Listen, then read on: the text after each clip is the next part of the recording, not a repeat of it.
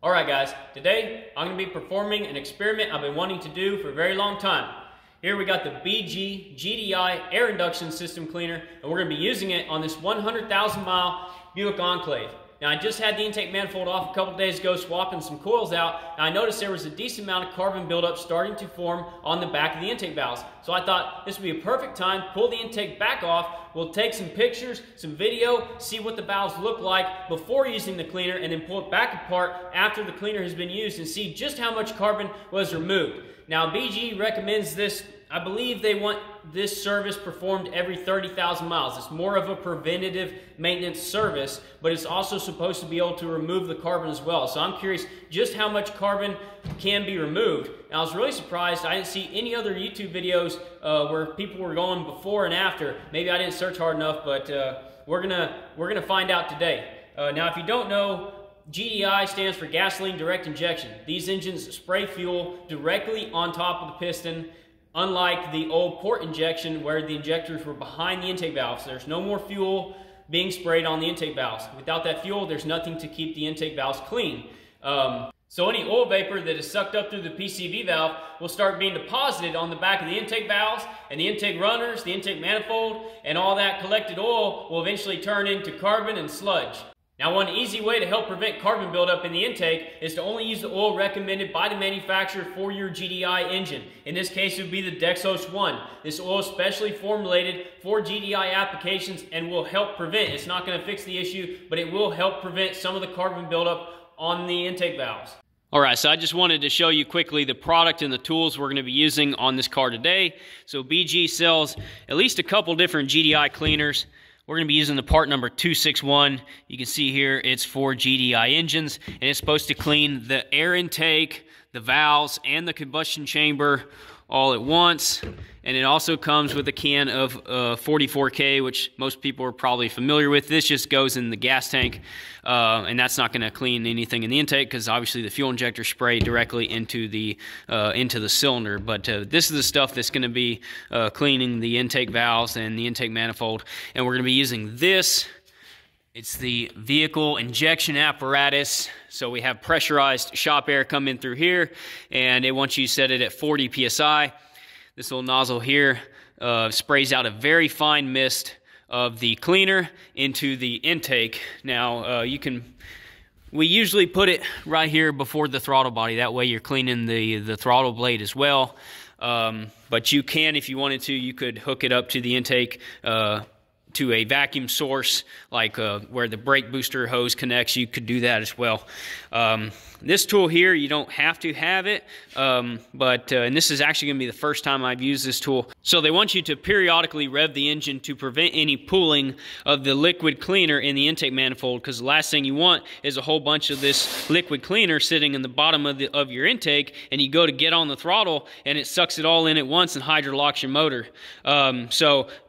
Used to, I just rev up the engine every couple minutes. I come out here and have to get in the car, blip the throttle. But that takes, you got to constantly watch the car while you're doing the cleaning procedure. So this fully automates the whole thing. It plugs into the OBD2 to get your 12 volts. You got shop air coming in here and a little touch screen. And so pretty fancy. I'm excited to get to use it. So this hooks up to the steering wheel. And of course, this just attaches to your gas pedal. But this is supposed to blip the throttle like once every, I think, 15 to 30 seconds or so. So definitely help prevent pulling in the intake. And the other thing you don't want is if you are not revving the throttle. I've heard other shops have had problems with this when technicians will do this service and they will walk away for a long time and won't be blipping the throttle, is you can have this cleaner start running into the catalytic converter in the exhaust and start pulling in the catalytic converter and start burning in the catalytic converter and cause catalytic converter damage. So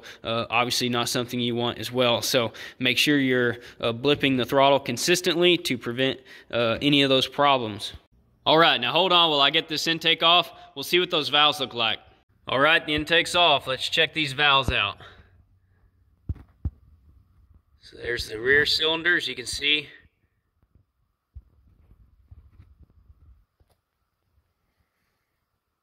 Pretty good amount of carbon.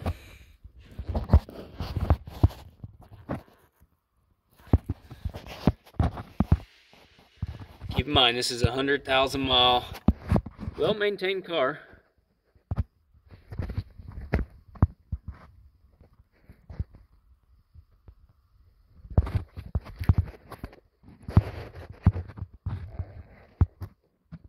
The intake itself is pretty good. It's got a film of oil on the inside, but there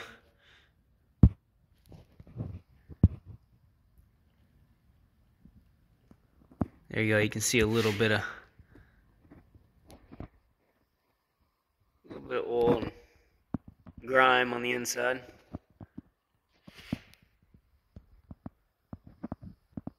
All right. Now that the intake's back on there, I'm going to go dry this thing, get it nice and hot. For the best results when using this intake cleaner, you should always do it at full operating temperature. All right, I'm back from a test drive. I got the injection apparatus hanging from the hood, pointed right at the throttle body, and I'm not spraying anything yet. I just got the air intake off, got the mass airflow disconnected so it'll run. Now we're just going to, well, we've already actually hooked it up, but I got this little rev tool hooked up, and it wants you to have a target RPM of 3,500 when it's revving, so you can adjust how much it presses the pedal down. You can turn it down or you can turn it up, but it's revving up right where I want it right now. So all we gotta do is hit this little green arrow, and it will sit there, and every 45 seconds it starts counting down. It'll rev it 3 times, and then it'll reset the 45-second counter. That way it's constantly revving it every 45 seconds, so you don't have to worry about that liquid pulling up in the intake or in the catalytic converter. All right, it's time to add the cleaner. Unopened.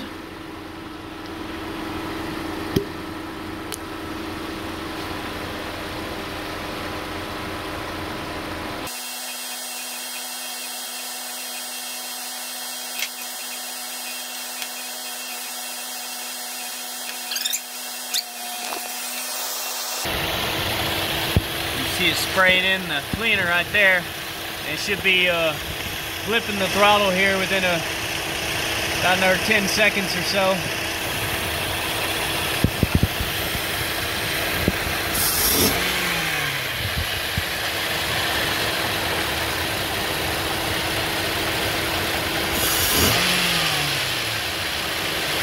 It does that once every 6 seconds, and then it resets the 45-second timer. So it's gonna take a while. I'm gonna go ahead and stop the video. I mean, it takes like a half hour or so for it to completely go through all that liquid. So while we're waiting for all that liquid to be sprayed into the intake, check out how this thing works. So there's a count of how long it's been running for 15 minutes. There's our timer where it's going down. And so in another 5 seconds, it's gonna blip the throttle one more time.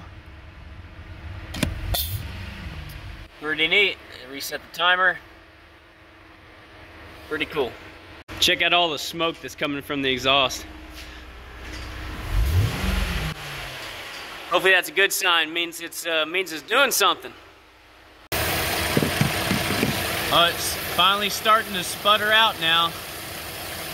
Barely anything coming out. There it goes. All out. Let's see how long it took for that full can to be injected. 26 minutes total. So now I went ahead and put the 44K in the gas tank. We're gonna go do some full throttle pulls to try to loosen up and remove any carbon that's remaining, and come back and pull the intake off and see what it looks like. Well, there you go. We put 25 miles on it. Now time to pull the intake and look at those valves. Well, I got the intake off, and I'm not very impressed. I was really disappointed. I looked down in there to see that it doesn't appear anything really changed. It's saturated, it's wet. You could tell the cleaner, you know, covered the deposits, but it didn't do that much. And maybe if you drive the car more, maybe more will come off with time. But so far, it's not looking all that great. So it looks like Walnut Blasting is the best option for removing this carbon. And this cleaner may be just a preventative maintenance, but I don't really see it removing any decent amount of deposits. Yeah, so you get the idea. So I went to BG's YouTube channel, and they have a video where they're using the exact same product in an engine, and then later on in the video they show this picture of before and after service. There's a massive difference in the before and after, and of course after 300 miles it gets even better. So maybe driving this car for more than 25 miles will get it a little bit cleaner, but I don't think it's working near as good as what it did for these guys in this application. So here's some pictures of the valves before and after cleaning. You can tell there is a slight difference in the after pictures. I think number 5 probably has the biggest difference, but most of the heavy carbon looks untouched for the most part.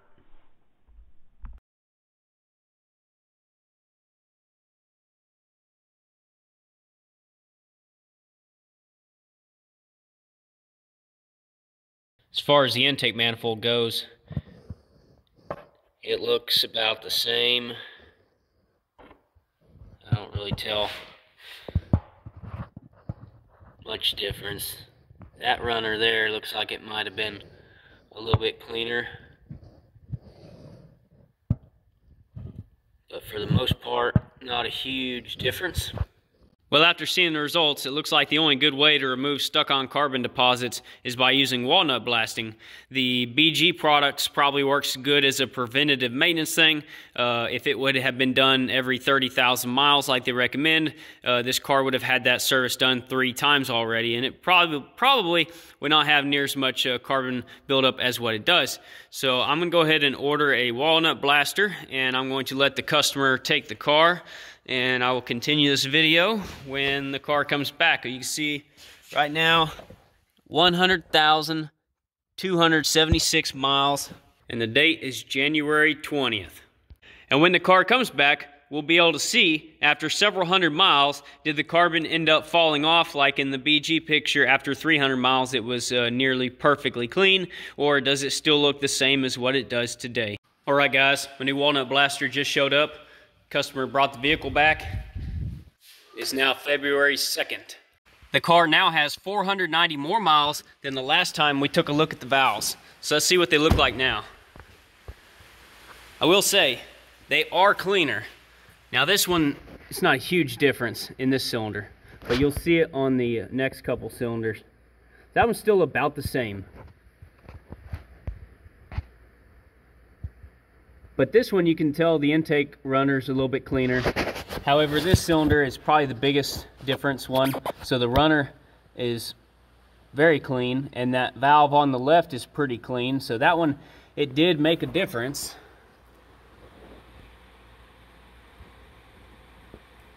So I'll put some before and after pictures of what it looks like now after driving it for over 400 miles.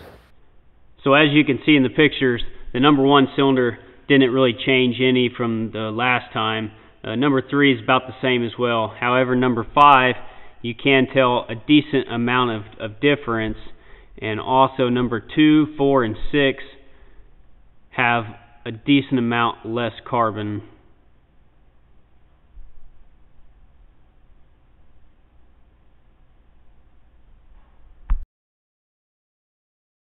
Well, now it's time to use my new All-Tool walnut blaster and see how clean we can get these valves. For those of you who have never seen a walnut blaster used before, the operation is very simple. We have shop air going into the unit. That forces very fine walnut powder through this black hose and out the nozzle. It's got a little trigger. And the nozzle of the blasting gun sticks through the rear of the silicone adapter, which will give us a good seal when we push it into the cylinder head. Now, any walnut shell that is blasted at the valves will be sucked up through this hose, which connects back to the machine, which has an internal vacuum. And that's all there is to it. Now let's get to blasting.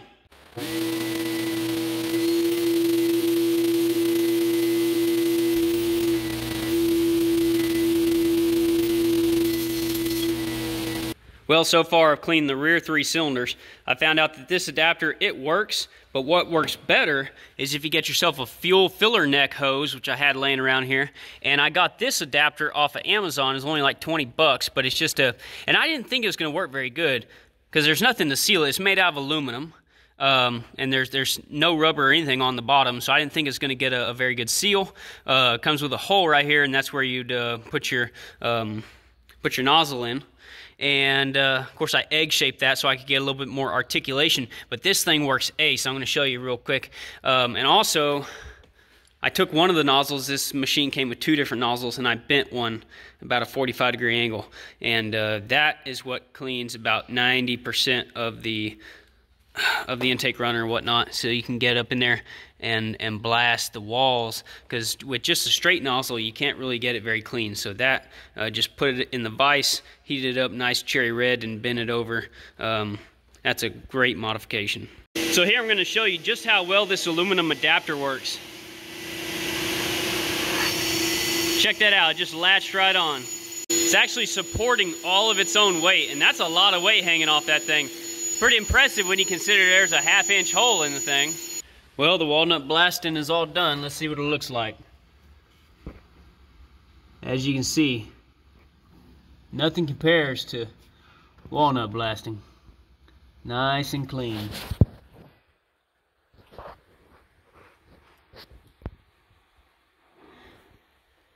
It took approximately 30 minutes per cylinder. Well guys, it's about time to wrap this one up. I hope you all learned something from this experiment. I know I did. I think we can all agree that the BG products do work. However, they are no match for the really stuck-on carbon that's been on the valves for a very long time, and that the best solution is to clean the valves with the walnut cleaning machine. And after that's been performed, all one should have to do is periodically run some type of GDI air induction system cleaner through their engine every 15 to 30,000 miles to keep any carbon buildup from becoming a problem.